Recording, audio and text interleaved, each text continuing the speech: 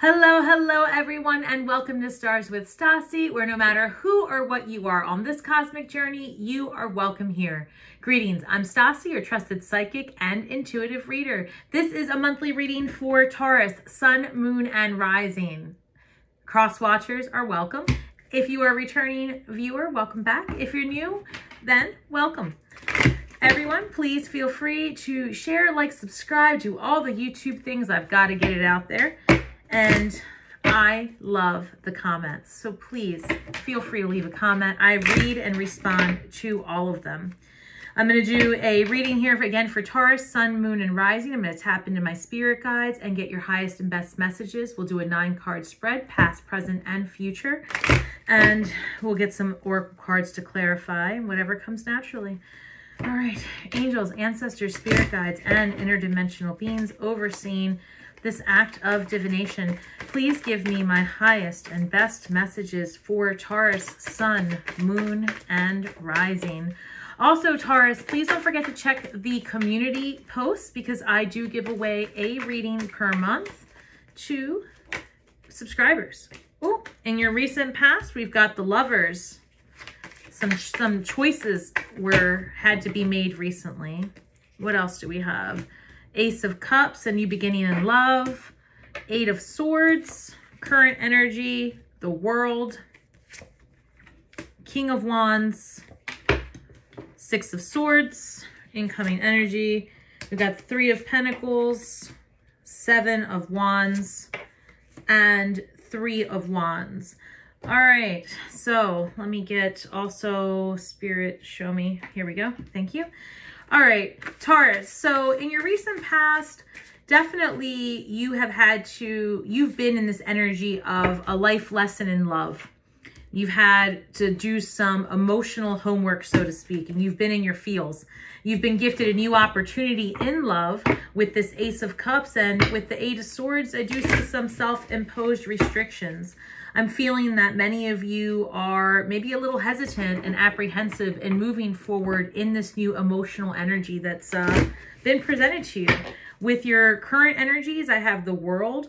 And so you are really at the end of a karmic cycle. That is the last of the lessons in the Fool's journey. So you really have come to a complete ending of a cycle, and you are about to start something new. With this 6 of Swords, you are definitely headed into calmer waters, and this King of Wands. Couple of things here, Taurus. If you are recently involved with a fire sign, this is coming in also as maybe somebody you work with. Just be mindful of King of Wands energy. That's like player energy. It could be that maybe you need a little bit of fun, Taurus, and you need to be the player and get out there a little bit and date around. Otherwise, be mindful of any fire signs coming in. If you're looking for a committed, deep relationship, this may not be that person up front. But we'll see what that turns into. You never know. You can't just dismiss someone because of their, sun sign or whatever. That's absurd. However, take into consideration that you do have this energy orbiting around you. So we will definitely clarify on what that is. Incoming, I've got this 3 of Pentacles, 7 of Wands, 3 of Wands. You have adventure headed your way. And, you may have to speak up for yourself. With this 7 of Wands, next to the 3 of Wands, with this 3 of Pentacles, all of this energy coming in for you. We're going to clarify, but this is like you're focused on moving ahead. You're focused on adventure, something new, because you have just come out of this really difficult cycle, and you are gifted all of the new beginnings in love and emotions. So I feel like if you are, if you are looking to pick up a new hobby, or if some of you are recently getting into something new, like a new side hustle, or some of you are going back to school even, a new trade, that's what I'm picking up, like a new passion, right? And you're going to be successful in it. It's going to take you places, but you're really going to have to put up some boundaries because this is something different for you. And so you may need to seek support outside of your regular circle. All right, what else do you have? diving into a task. That's exactly what I was just saying. In this incoming energy, you're really diving into something new, and that's going to take up a lot of your time, and it's going to bring you some really amazing things, because also Dragon's Horde came up, protecting the future. Whatever it is that you're about to invest your time and energy to, not just this person, okay, but this new venture. This is going to take you far. It's actually going to build generational wealth for you. Whale Song, number 61. This is about finding something that resonates with your heart song. And you are in this mode of bringing about what you're thinking about. You are attracting all of the things that you've been wishing upon. Let me see more. What do you want me to do? Here we go. Spirit's saying that a recent relationship that you've had to re-examine. All right, let me be more clear. Give me 1 second, Taurus. Spirit is saying, for a lot of you, actually, that you've had to heal some old wounds that had to do with an emotional relationship. And like I said, it might not always be romantic. This could be a family, a generational trauma is what I'm picking up. And so healing that is going to allow for new opportunities in love to present themselves. So if you have any old wounds that are having to do with family or past romance, you're going to be revisiting those this month, because it's blocking your path forward in love. Whew. Thank you, Spirit. All right. 4 of Pentacles, Page of Pentacles, the Magician. You are manifesting stability, and you're manifesting money. You're manifesting a new beginning with the material, a new home. Again, you're moving and you're looking for stability with this 4 of Pentacles, and you're manifesting love in your life at this time. 6 of Swords. This is the second time that came up. Taurus, you are moving away from those things that don't serve you. And this, you can see that this person's had heartache and they're over it. They're looking ahead. They're looking ahead. Just the Fool, you're starting over. You're starting over in love. When you have the Fool, you also have the 3 of Wands. You are in this place of being committed to exploring what is out there. 4 of Swords. The World card again. This is the second deck, the same card, same message. I feel like I'm repeating myself. All right, look, all of this turmoil that you've been through, it's time to rest in these lessons, because you really have completed the entire Fool's journey. And you're in this place of emotional freedom is what I'm hearing. I'm hearing emotional freedom is yours if you can let go of past traumas, especially if it was with your family, or, and I'm hearing clearly, heal the divine feminine. All right, so heal your divine feminine. Either heal a trauma that is generational trauma in the divine feminine line, or if you've had a relationship that injured your feminine energy, where you felt taken advantage of, or that your boundaries were breached, you're going to want to spend some time healing that, because it's blocking your incoming energy. And you're giving off, you know, if you don't heal that, you'll be giving off closed, you'll be giving off the vibration of being unavailable, because your mind is elsewhere fixing problems that need to be resolved. What else, Spirit? 2 of Cups. This is your divine counterpart coming in. That's it. I'm going to stop right here as far as the messages for love, because I don't want to be redundant. You need to go back and roll tape on recent past, all right? You got to look deep inside and think, like, do I have a problem with my mom, my grandmother, my sister, you know, a best friend. There's a divine feminine in your life, Taurus, that is fractured. That relationship has been fractured, and it's preventing you. That there needs to be some forgiveness so that you can attract the love that's seeking you, because it's here. This Two of Cups, it is right here in your future, and I see you successfully doing it. You just need to take a little bit of time between all of the life lessons, all of the, you know, really picking apart your past relationships so that you can, you know, sit with what parts you played, what perspectives, maybe you didn't have the full picture on something and now you do. And so you see things differently.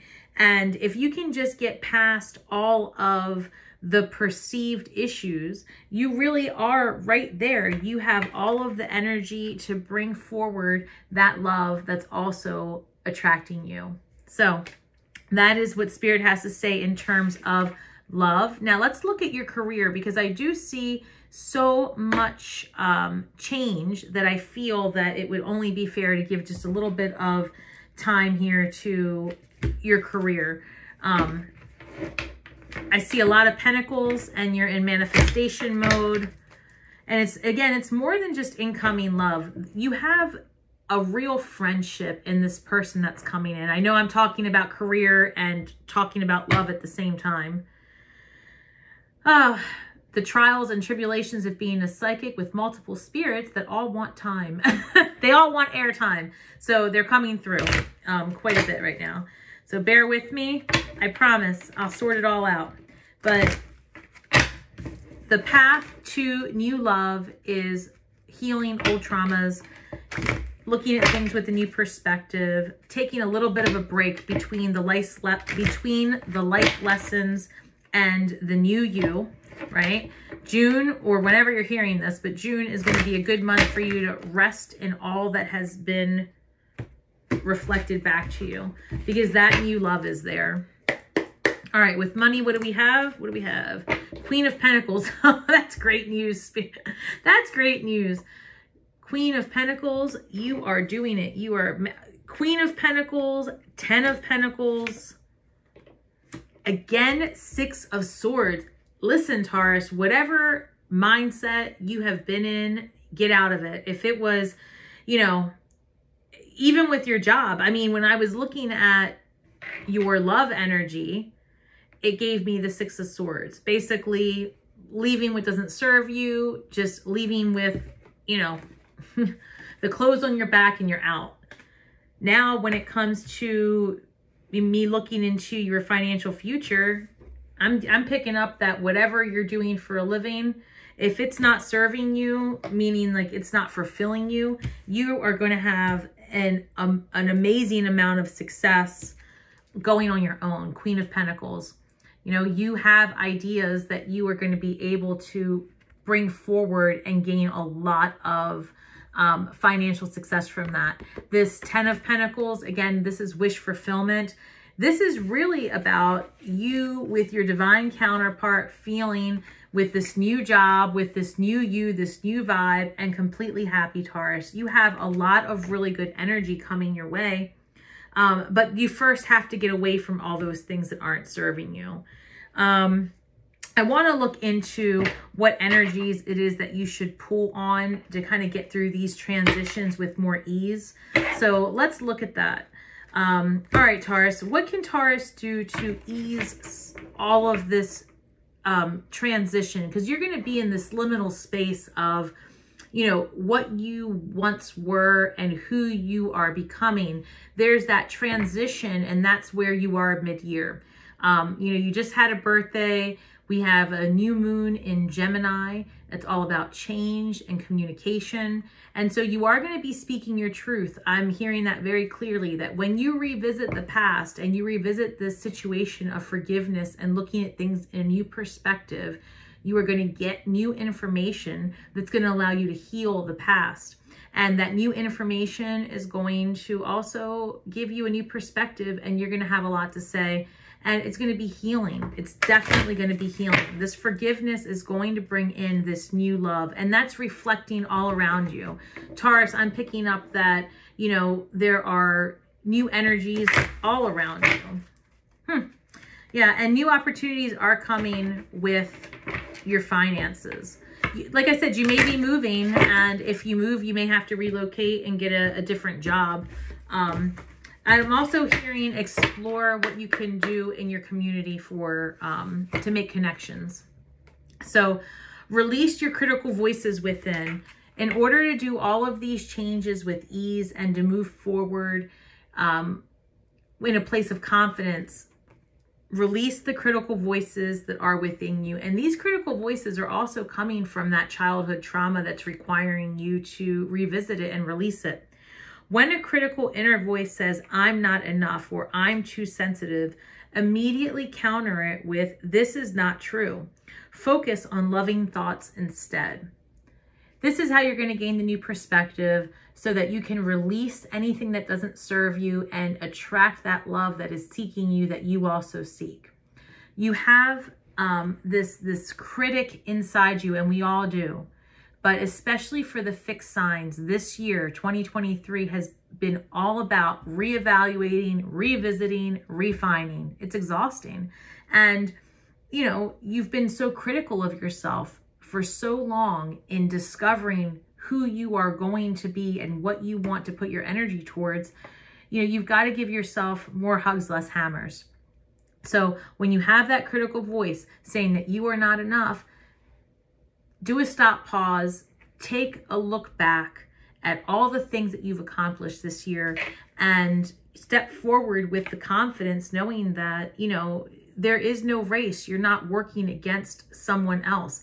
This is about you living your highest and best and taking some time to reflect. Again, that Four of Swords, that's, I think, where you're missing it, Taurus, sometimes in the past. You know, you do all this work to refine and you don't take the time to really sit in what you've done and enjoy it and give yourself kudos.